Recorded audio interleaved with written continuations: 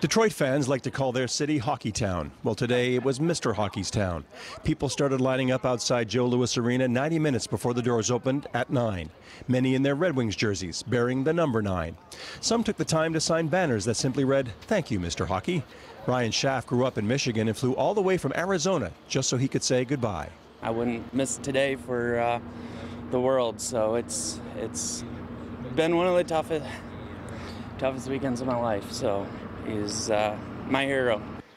Just before 9, a black hearse entered through a garage door.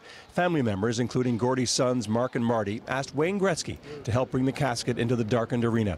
Gretzky, a Stanley Cup champion, Olympic gold medal winner, who idolized Howe, was overwhelmed. As I said, he was everything to me. You know, he was like a second father.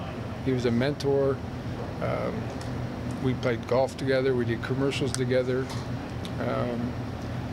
We had a lot of time for each other. The arena was shrouded in black, 4 Stanley Cup banners and Howe's retired jersey hanging above the bronze casket.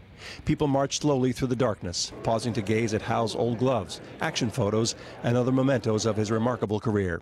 Many never saw him play, but for those who did, today was about remembering the man.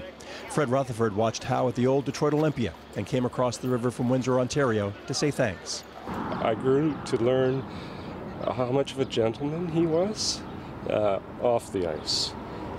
He had everything there was in terms of just being an all-round person.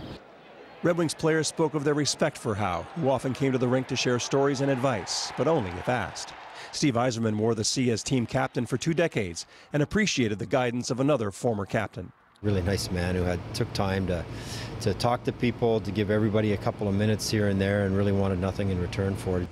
The funeral for Gordie Howe is scheduled for tomorrow morning. A hockey who's who is expected to attend. Meantime, the fans kept coming. A procession that began at 9 and ended at 9 for number 9. Tom Harrington, CBC News, Detroit.